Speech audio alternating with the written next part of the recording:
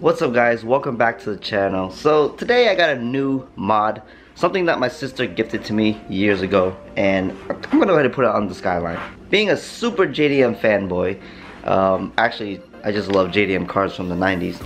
I'm gonna go ahead and put these air fresheners, these tree frog air freshener thingy. Why did I say tree frog? This isn't even tree frog. Icosia citrus lime crystal squash. Oh wait, that's all the available ones. Which one is this one? Well, it's the blue one, so I don't know. There it is, guys. Kind of light. It just smells like plastic. Oh, there we are. It has like this like new car, but not over the top smell.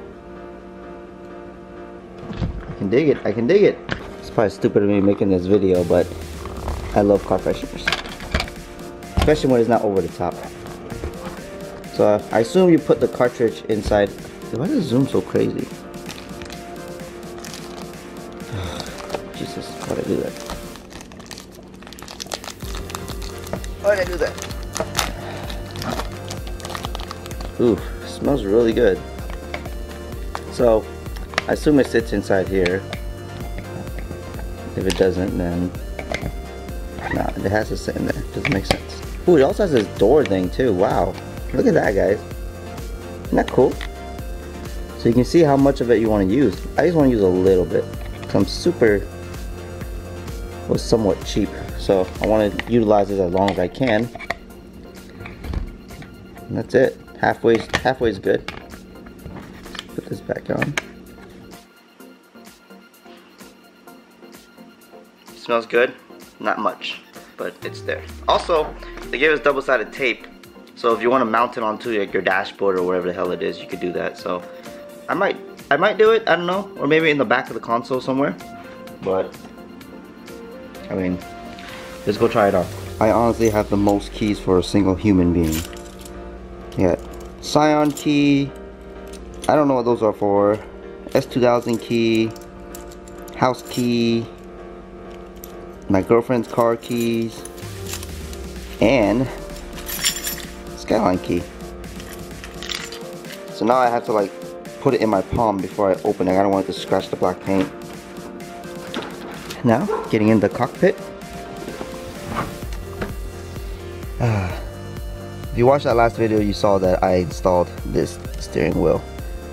It's a Momo race steering wheel. I don't have the center ring, which I don't really need or want. I do plan to refinish this center a little bit so you don't see the color difference, because you can tell this was like the original and then this was like a faded.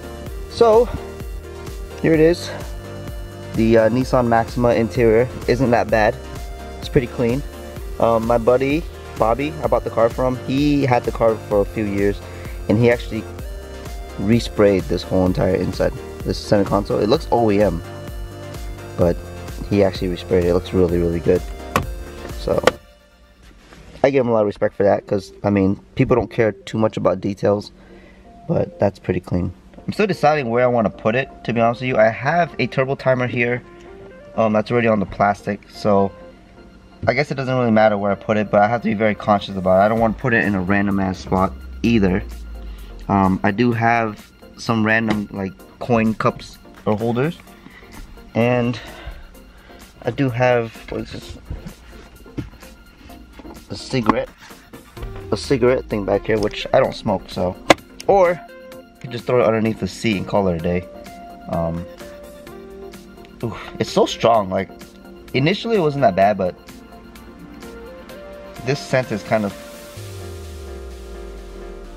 I don't know, foresty. It's so hard to explain. It's like a winter fresh, foresty car fresh. It's a car freshener. I think for the time being, I'm just gonna throw it underneath my seat, and of course leave it open halfway. And if I don't really smell it as much, then that's a good thing. If I smell it too much, then I'm gonna have to close it up a little more. So here I am, putting it underneath the seat. Should be fine. Oh, that's sick. I don't know why I didn't even look at this before. I got center carpets. That's sick as hell. Let's see. Okay, here's mine. And I have no idea. Oh, there it is. Let's go on that side. It smells like strawberry. But I mean, there's like a thin coat in here, but I don't really smell. Like, the car doesn't smell like that anymore. So yeah, you guys are probably wondering where the hell I've been. This is just gonna be a vlog video for the most part. I still gotta do a couple things on this car, but I just don't have the time. I usually free up the weekends to make videos if I studied throughout the week, and I skipped a day or two. So today is Saturday, I'm gonna be studying. But I just wanna go ahead and keep you guys updated on what's going on. Here's my dog, always barking. This is my 30 gallon I just set up yesterday, as you can see. I don't really post aquarium videos anymore because, I don't know, I guess I stopped vlogging as much, if that makes sense. But I got some platinum, 2 platinum angelfishes and 10 of these neon tetras I bought yesterday. These I've been had, but these I just got recently. That's a fake plant, just for the time being. I wanted to do a nice little clean substrate, but as you can see, the rocks or the substrate has some crap in it. So I wish I had some black sand instead. Got some dragon stones because it looks kind of cool out. I wish this whole tank was dragon stone landscape. I think it'll look a lot cooler. But these neon tetras are one of my top favorite fishes of all time. So I plan to get more. This 30 gallon could probably hold up to 20 small neon tetras and these 2 fellas. So it'll be okay. In my room, here is my flower horn. It's a funny looking fish. It's an African cichlid for the most part, but it's been bred over and over, modified over and over to look like this with a giant hump. So he's pretty cool. I wish he was more red, but you know, every single strand or genetic is different. But I love this guy. His name is Peanut. Had him for about a year.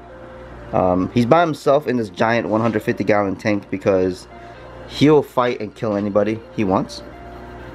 So aggressive little guy, but he's cool though. He follows me. So if I run over here, he's gonna swim. He's gonna swim towards me. Oh wow, I guess he sees the camera and he's shy. Makes sense. So that's cool. Alright, Peanut. That's your 60 seconds of fame. And here is my outdoor tub. My buddy Nick gifted this to me. I think it's a 125 gallon. 125 gallon tub. But I got 4 big angels in here. They're just chilling. I had an issue where this was getting super like algaed up. So I had to like buy some treatment. I did a bunch of water changes, put treatment in there. So now it's getting clear again, as you can see. This is my makeshift filter. Got it going up there, sucking the water up, go to the back, and straight into here, pumps all the water up, and it just flows over here.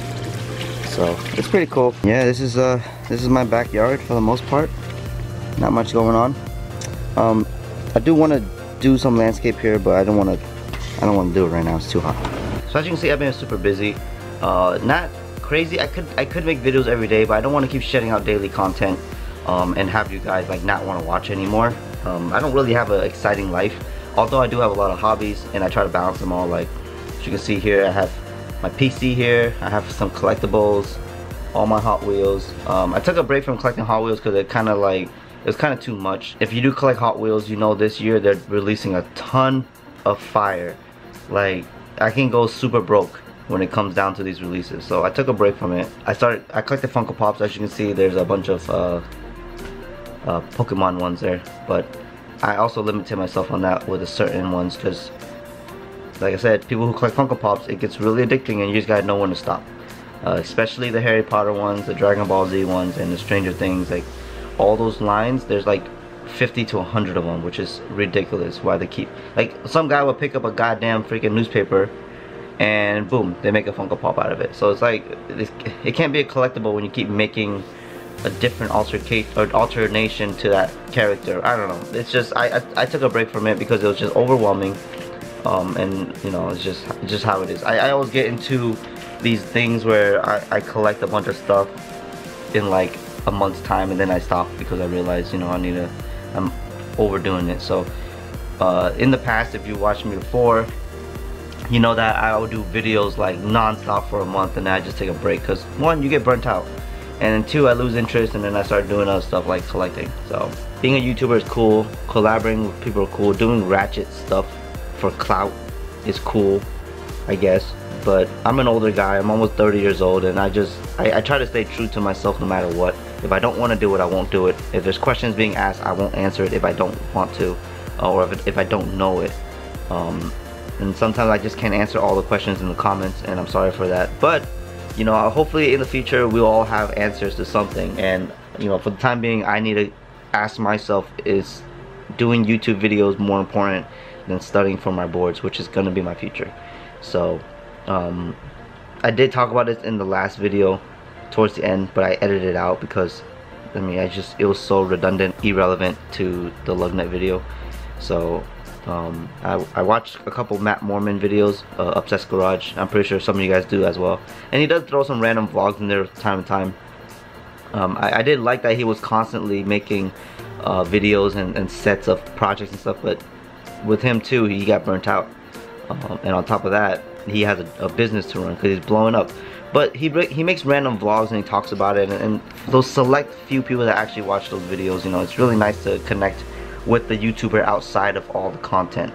And I think that's what I've been noticing with a lot of people. I have a lot of friends that are into YouTube, and some of them small, some of them really big, you know. And being bigger YouTuber, there's a lot more opinions, a lot more voices, and a lot more negativity, if I guess I would say.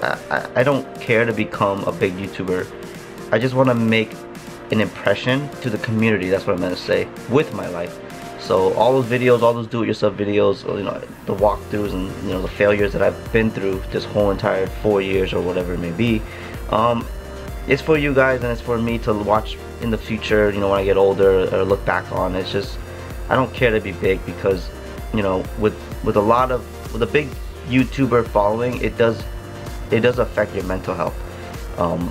You do one thing wrong, and then instantly all those thousands of people, millions of people just instantly go in and critique and tear you out. And I don't want people like that subscribing to my channel or watching me, at least. So end of the day, if you're gonna be honest and you're gonna be true to everything, and support me for whoever the hell I am, which I'm a nobody, I really appreciate that a lot. You know, I try to answer all the emails and all the messages on Instagram, but I've recently deleted all my apps so I can focus on studying, and that's the truth. I do log into Instagram and Facebook from time to time to check my messages, because through the Safari or the web browser, because I have messages, 'cause I'm selling my car still, and you know, just all of that. Yeah, I'll see you guys in the next video. Thanks for staying and watching the whole thing, and I'll see you then. Peace.